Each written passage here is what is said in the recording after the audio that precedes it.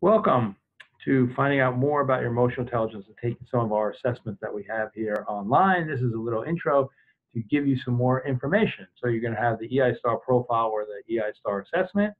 And then also you're going to be able to take the derailleur detector. On the EI Star profile, you have an opportunity to rank of the 21 competencies, which are the most important for you in your job.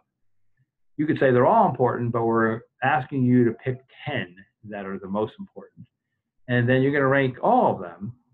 And this whole idea of how often do you do this behavior. So we know from people who exceed expectations in exercise are doing it 5 days or more. If you meet expectations in exercise, 3 days. Well, we all know how to exercise more. Some of these behaviors then is on the same metric. How do you do the behaviors more? And some of them you may need a little more skill development, but it's all about frequency. So star performers are doing these 80% or more, someone who exceeds expectations in exercise. So when you look at these behaviors, you want to rank how often you're doing them. And it's on a 1 to 10. If you're doing it 80% of the time, that's an 8. If you're doing it 50% of the time, which still is okay, it's a 5. So you'll quickly be able to see which ones do you need to do more. We like to talk about dialing that up. Maybe I need to do this behavior even more. You know, at least around confidence or emotional self-awareness, or some of the things around building bond, change leadership. How do you do those even more? And then you have the derailleur detector. So you're going to focus on your strengths unless you have a derailleur. You get off the track, the rail to success. Smartest person in the room syndrome, drives others too hard, lack of impulse control. We know, we see it all in the media. Look at how many people have derailed because of lack of impulse control. Where are you on that? A 3 is someone who does it once a month. 2, once a quarter. 1 hardly ever happens. If you have 1 or 2 3s, that's significant. You got to pay attention to it. Otherwise, you're going to be focusing on your strengths. You have a couple excerpts from my book, Strategic Use of Strengths. This is also that you'll get. And how do you use your strengths and how do you use them even more?